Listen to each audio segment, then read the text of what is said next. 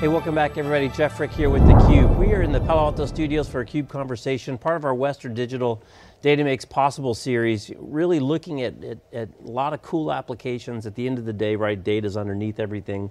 There's infrastructure and storage that's holding that, but it's much more exciting to talk about the applications. And we're excited to have somebody who's kind of on the cutting edge of a next chapter of something you're probably familiar with. He's Steven Webster, and he is the founder and CEO of Asensei. Steven, great to see you. Likewise, likewise. So you guys are taking, I think everybody's familiar with Fitbits, is probably one of the earliest kind of iterations of kind of a biometric feedback. That's for, right, you know, get more steps, right? At the end of the day, right, get more steps.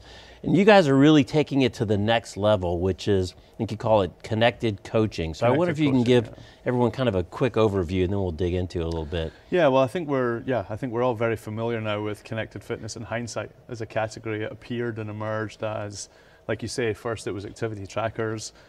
We saw those trackers primarily move into smartwatches. And the category's got life in it left. I see companies like Flywheel and Peloton. We all know Peloton now, right, where, you know, we're starting to make the fitness equipment itself, the treadmill, the bike, connected. So there's plenty of growth in that category.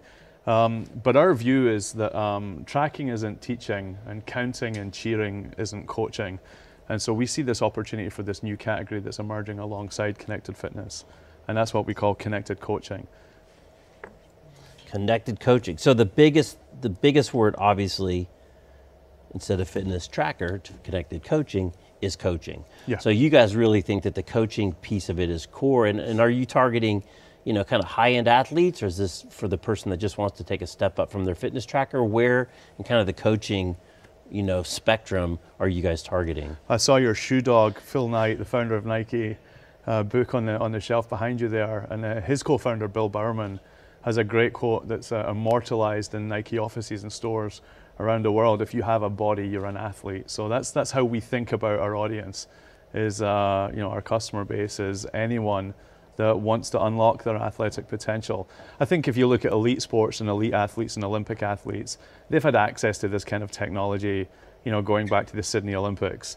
So we're really trying to consumerize that technology and make it available to the people that want to be those athletes but aren't those athletes yet. You might call it the weekend warrior, or just the, you know, the committed athlete that would identify themselves according to a sport that they play. So there's different parts of coaching, right? One is kind of knowing the techniques, yep, so that you've got kind of best practices by which to try to practice. Yep. And then there's actually coaching to those techniques so people practice, right? Practice doesn't make perfect, it's perfect practice that makes perfect, as we all know, we stole right? From someone else. So what are you doing? How do you observe the athlete? How do you communicate with the athlete? How do you make course corrections to the athlete to move it from simply tracking to coaching? Yeah, so I mean, it starts with you have to see everything and miss nothing. So you need to have eyes on the athlete, and there's really two ways we think you can do that. One is you're using cameras and computer vision. I think most of us are familiar with technologies like Microsoft Kinect, where an external camera can allow you to see the skeleton and the biomechanics of the athlete. And that's a big thing for us. We talk about the from to, being from just measuring biometrics.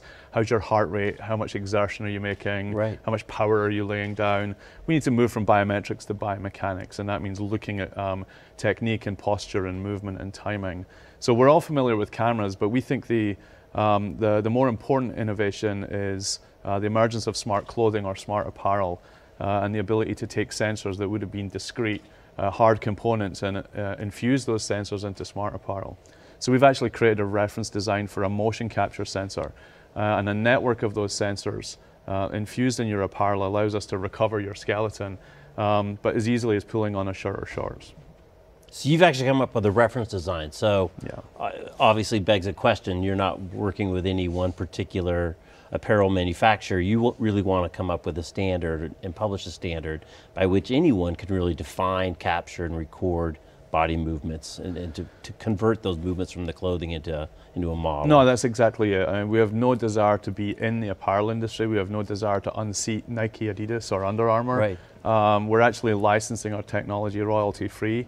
We just want to accelerate accelerate the adoption of smart apparel. And I think the thing about smart apparel is no one's going to walk into Nike Town and say, where's the smart apparel department? I don't want dumb apparel anymore. There needs to be a compelling reason to buy digitally enhanced apparel. And we think one of the most compelling reasons to buy that is so that we can be coached in the sport of our choice. Right. So, and then you're starting out with rowing, I believe, is your first sport, right? Yeah. And so the other really important piece of it is if people don't have smart apparel, or the smart apparel is not there yet, or maybe even when they have smart apparel, there's a lot of opportunities to bring in other data sources beyond just that single set. And that's absolutely key. There's, when I think about biomechanics, that's what goes in, but there's also what comes out. Good form isn't just aesthetic. Good form is, in any given sport, good form and good technique is about organizing yourself so that you perform most efficiently and perform most effectively. So yeah, you correctly pointed out we've chosen rowing as one of the sports. Rowing is all about technique. It's all about posture. It's all about form. If you've got two rowers who essentially have the same strength, the same cardiovascular capability, the one with the best technique will make the boat move faster. But for the sport of rowing, we also get a tremendous amount of telemetry coming off the rowing machine itself. A force curve. We can, on every single pull of that handle, we can see how you're laying down that force. And we can read those force curves. We can look at them and tell things like, are you using your legs enough? Are you opening your back too late or too early? Are you dominant on your arms where you shouldn't be? Is your technique breaking down at higher stroke rates but is good at lower stroke rates? So it's a good place for us to start. We can take all of that knowledge and information and coach the athlete, and then when we get down to more marginal gains, we can start to look at their posture and form through a technology like smart apparel. So there's the understanding what they're doing and understanding the effort relative to best practices, but there's also within their journey, right? Maybe today they're working on cardio, tomorrow they're working on form, the next day working on sprint. So the actual best practices in coaching a sport or a particular activity, how are you addressing that? How are you bringing in that expertise beyond just the biometric information? So yeah, I mean, we don't think technology is replacing coaches. We just think that coaches that use technology will replace coaches that don't. And so it's not an algorithm that's trying to coach you. We're taking the knowledge and the expertise of world-class coaches in the sport that athletes want to follow, and we're taking that coaching and essentially think of it as putting it into a learning management system. And then for any given athlete, just think about the way a coach coaches. If you walked into a rowing club, I don't know if you've ever rowed before or not, but a coach will look at you, they'll sit you on a rowing machine or sit you on a boat, and just look at you and decide, what's the one next thing I'm going to teach you that's going to make you better? And really that's the art of coaching right there. It's looking for that next improvement, that next marginal gain. So it's not just about being able to look at the athlete, but then decide where's the improvement that we want to coach the athlete, and then the whole sports psychology of like, how do you coach these improvements? How do you coach these improvements? Because there's the whole, hammer versus, carrot. That's another thing. You need to learn how the individual athlete responds. What types of things do they respond better to? Do they like to get yelled? Do they like to be encouraged? Do they like it at the beginning? Do they like it at the end? So do you guys incorporate some of these kind of softer coaching techniques into the application? So our team have all coached sport at university level typically.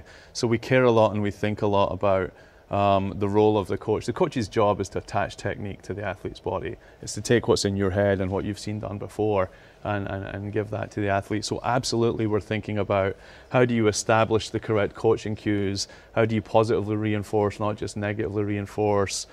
Is that person a kinesthetic learner where they need to feel how to do it correctly? Or are they a more visual learner where they respond better to metaphor?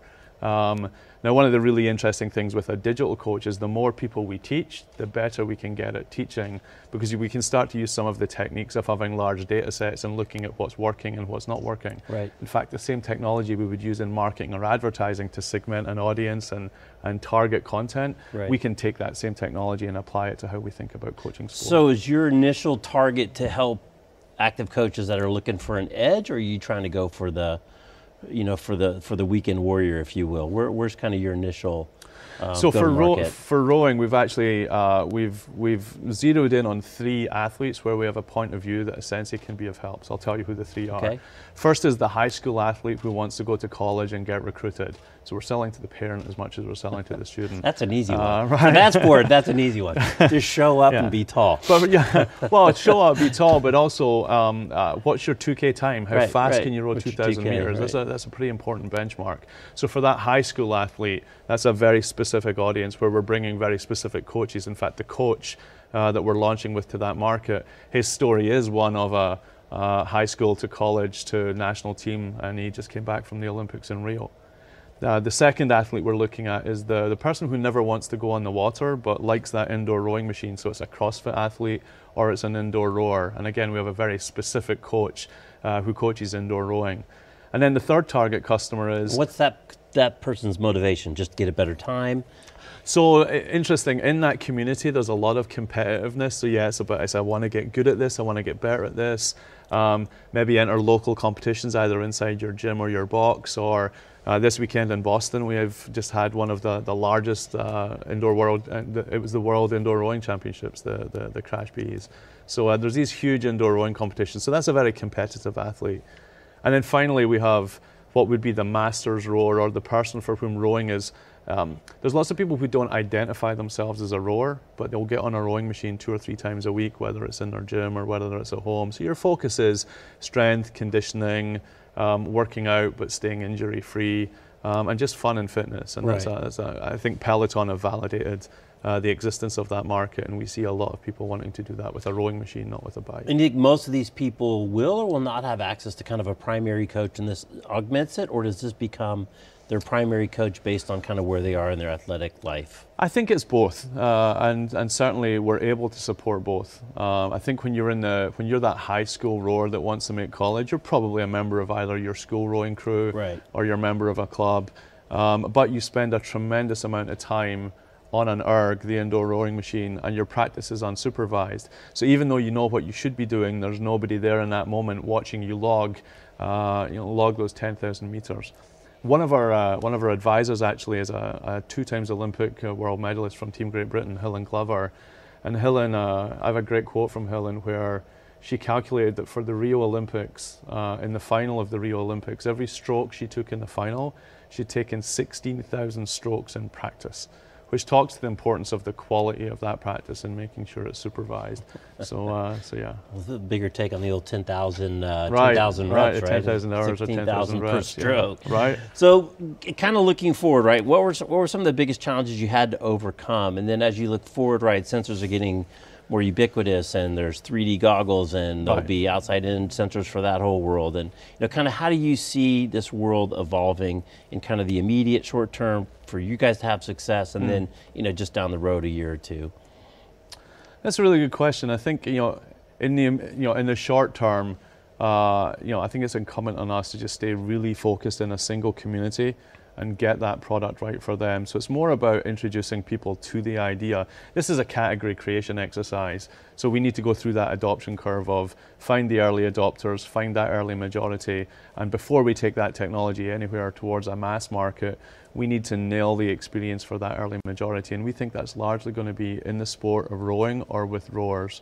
The cross-participation studies in rowing are pretty strong for other sports. A very large, typically somewhere between 60 to 80% of rowers weightlift, bike, run, and take part in yoga, whether yoga for mobility and flexibility. So there's immediately adjacent markets available to us where the rowers are already in those markets. So we're going to stick there for the while. And really just nail the experience there. And is it a big reach to go from tracking to coaching? I mean, these people are all super data focused, right? They're all, like I said, the beauty of rowing, as you mentioned, it's all about your 2K period, right? It's one single metric. And they're running and they're biking and they're doing all kinds of database things.